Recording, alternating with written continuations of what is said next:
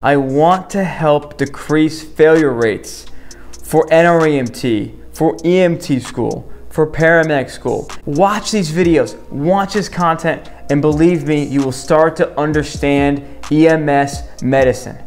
Anybody out there that wants to serve their community as an EMT or a paramedic should be able to do that, and I'm here as the paramedic coach to help you achieve that. Hey, so you got a patient that's in altered mental status. So look, any patient in altered mental status, there's 4 S's you gotta know. Sugar, seizure, stroke, sepsis.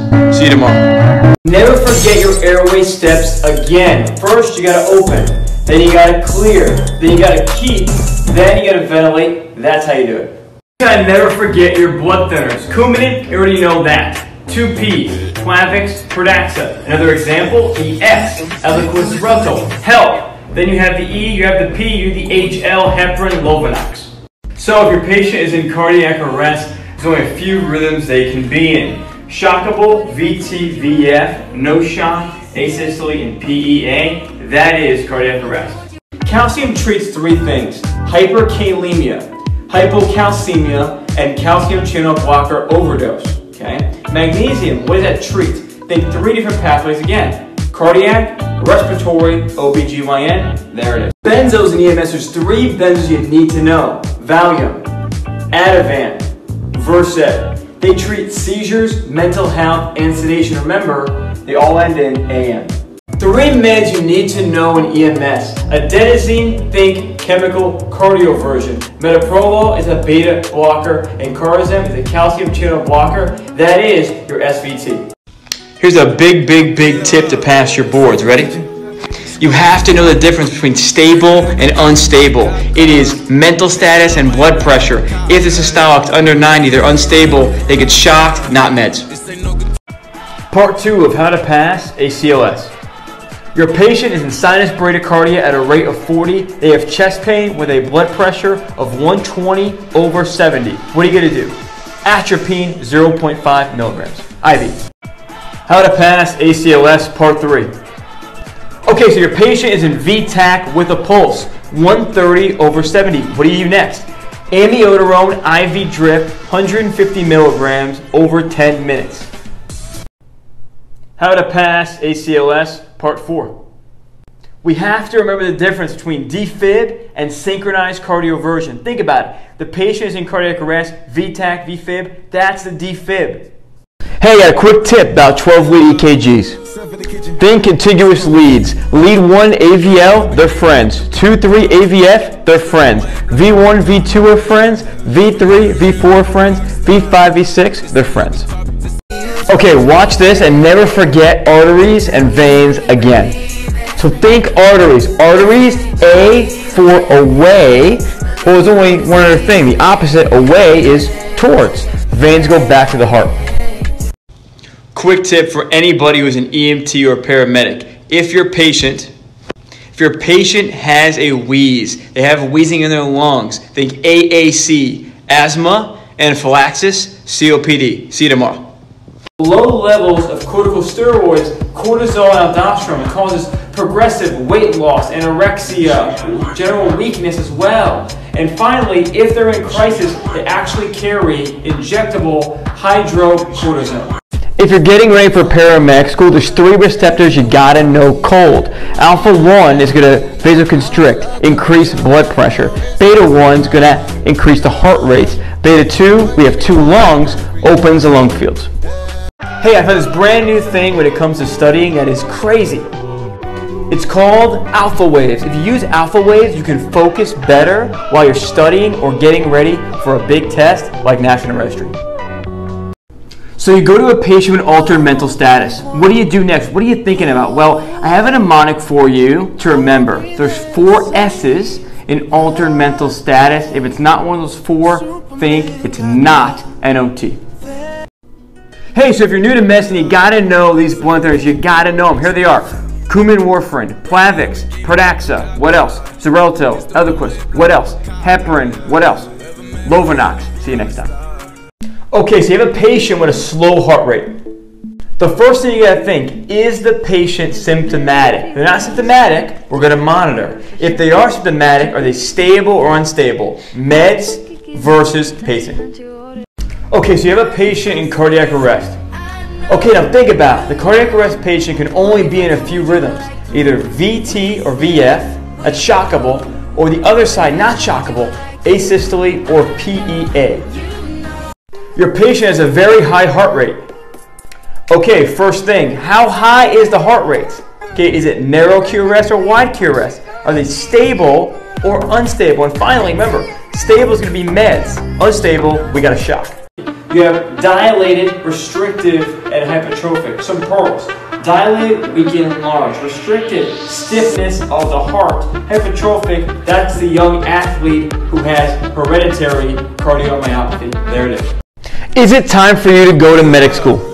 You want to get experience as an EMT first. Start volunteering, start working as an EMT. Get at least 1 year under your belt in a busy area. Then study hard before you go in. When do you call a code? I got 4 tips for you. Number 1 is the arrest is not witnessed. Number 2, there's no bystander CPR. 3, no ROSC, and there 20 minutes of ACLS. And 4, you deliver no shocks.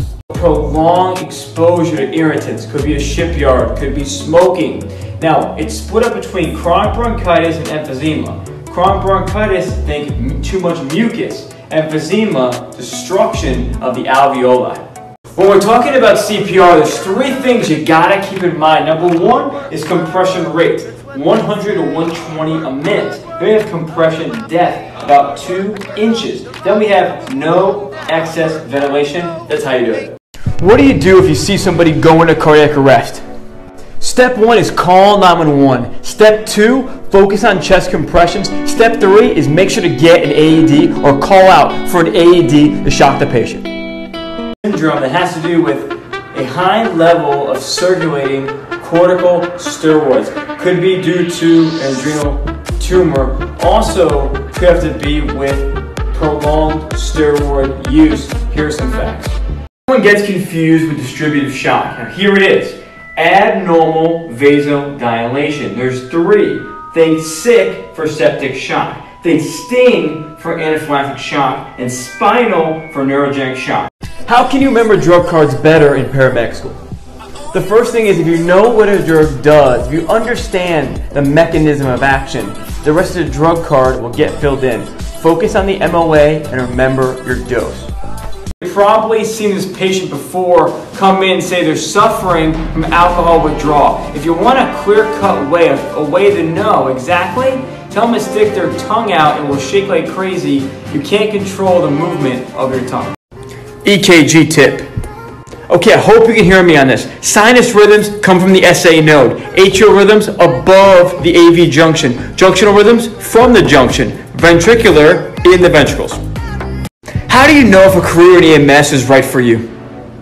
My friends, it's simple. If you really care about helping people and you want to learn in a fast-paced environment, EMS is right for you. If you're getting ready for EMT school, do these 3 things before you go in. 1, learn medical terminology. 2, learn heart blood flow. And finally, number 3, learn patient assessment before you go in. Hey, to any new EMT or paramedic out there, I want to give you a quick tip. Remember this. Never just alone go off of dispatch, because you never know what's actually happening on scene until you arrive on scene. I want to give you a quick tip about epinephrine. So first we have alpha 1, think vasoconstriction. Then we have beta 1, we have 1 heart, that's going to increase the heart rate. Think beta 2, open our lungs, that's why we give epi. What is that? End-tidal CO2 helps us in cardiac arrest to maintain good CPR. It helps us confirm our ET tube intubation. Also helps with the respiratory patient as well and helps with ROSC. You know, there's one disease that a lot of people forget about. This disease is called sickle cell anemia. Sickle cell is an abnormal shape of the red blood cells. They can get clogged in smaller arteries, painful. Okay, so you're sitting in EMT class and your instructor asks you, what is GCS? Here's how you remember GCS. GCS doesn't help me. EVM 456. Hey, do you know what medication Geodon is? Geodon, also known as ziprasidone, is known as an antipsychotic medication commonly prescribed pill form for schizophrenic patients and bipolar disorder.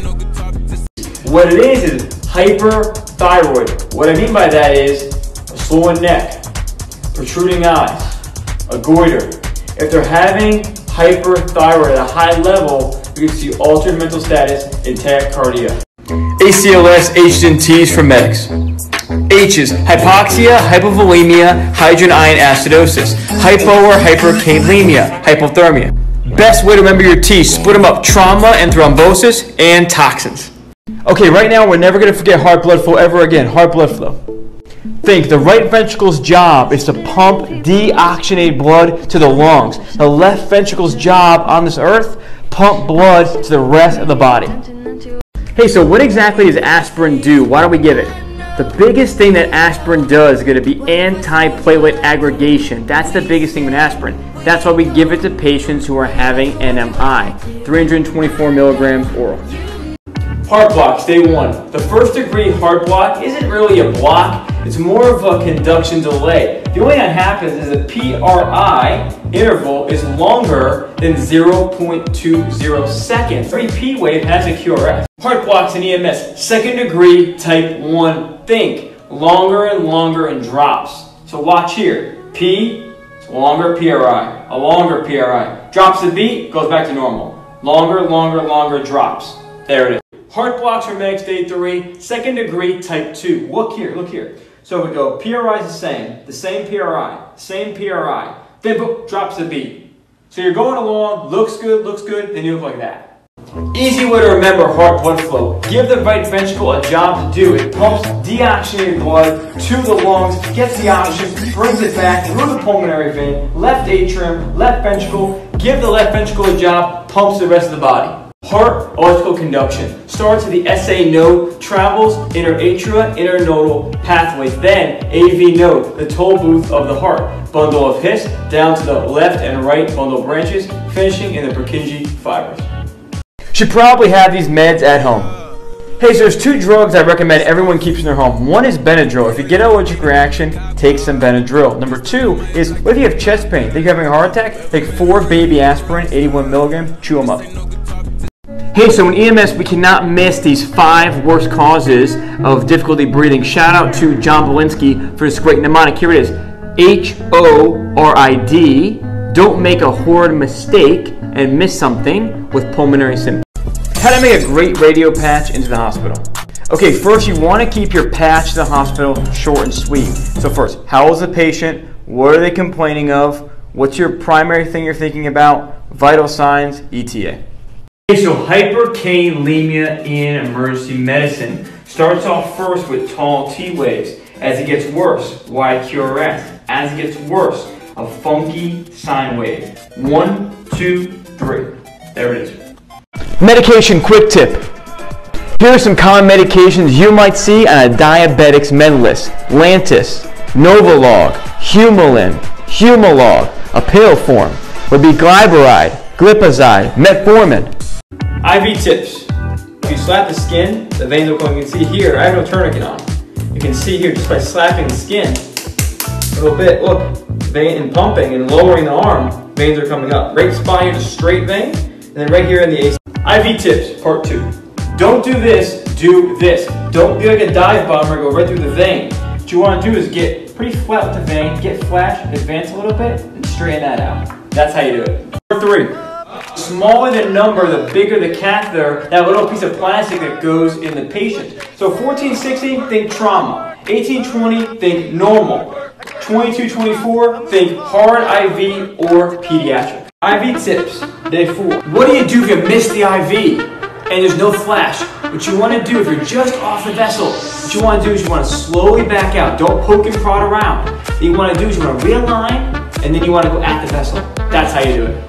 Day 5. This IV tip right here will eliminate your rolling vein, okay? So what you want to do here is you want to grab like this, and you want to pull down hard traction. So down below the site and then grab like this on the other side. That's how you do it. Learning medications on TikTok, part 2. This medication is found very common in patients with epilepsy, that is a seizure disorder. It's also found to adult patients for bipolar depression. Here it is. Left bundle branch block.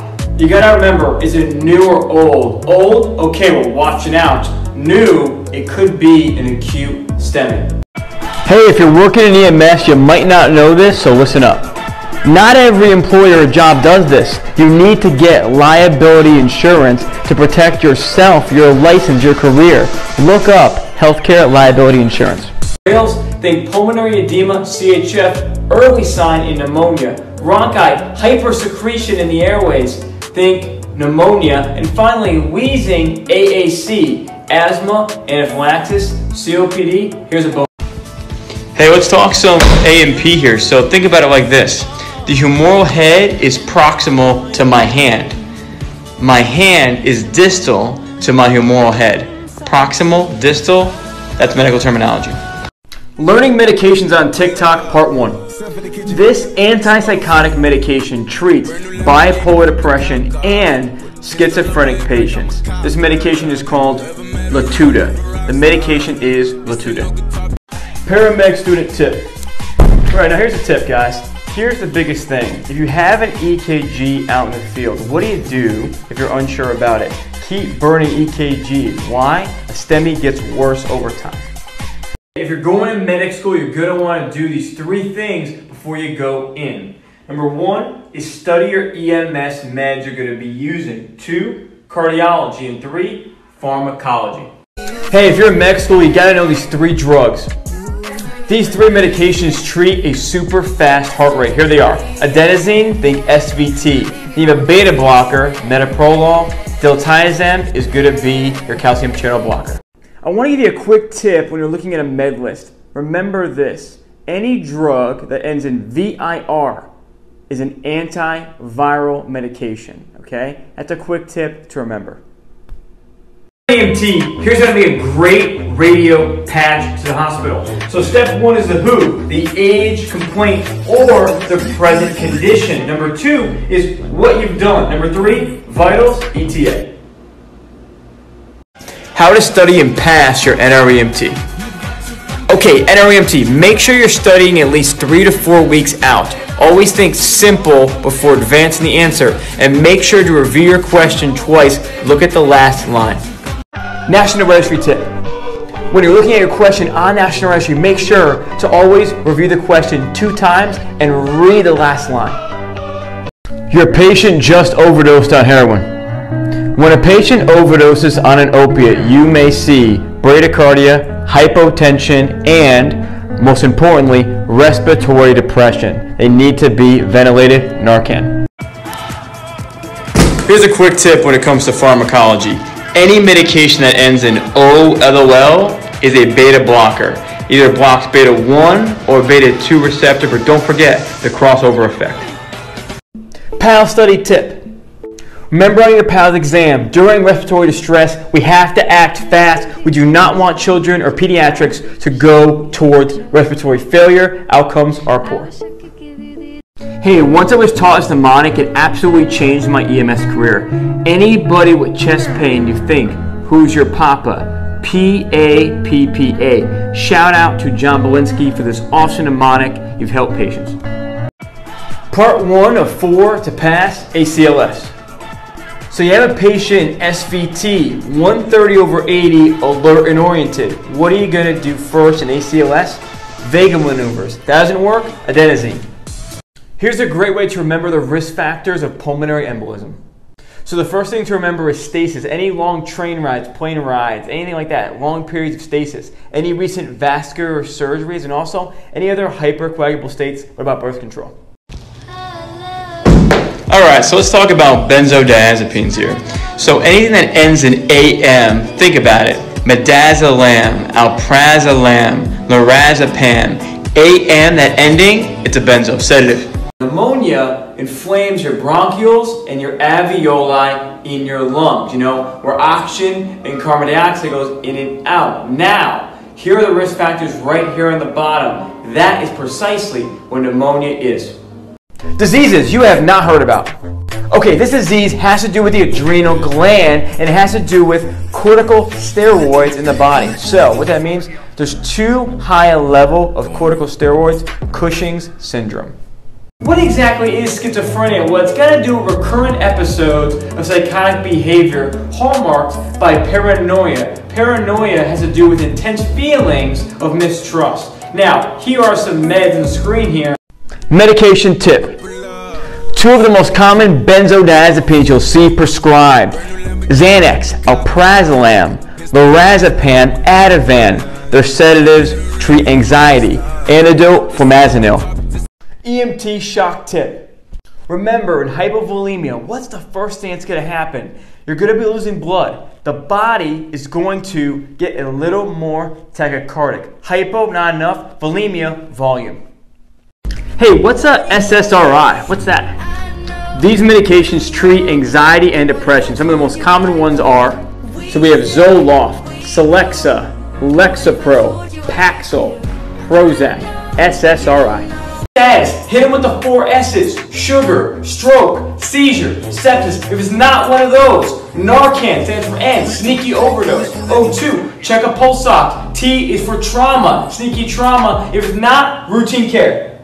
Okay, so a patient in SVT, but they're stable. BP, mental is okay. Start with vagals. That doesn't work. We go with adenosine. You have your doses there. Where do we go from there? Think. 2 other friends, metoprolol or cortisone. So local lacerations, edema. Systemic could be a host of things up into including death. What this means, you gotta irrigate, pain management, life support, go to the ER. Be careful with those bars.